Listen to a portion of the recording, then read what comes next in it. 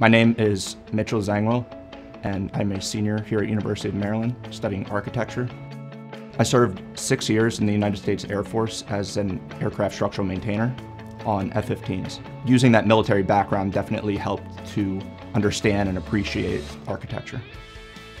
I understood the ribs and spars and bulkheads of an airframe, and I was able to correlate that with the columns and beams of a building and see the structural integrity of that. Transitioning out of the military was definitely a challenge.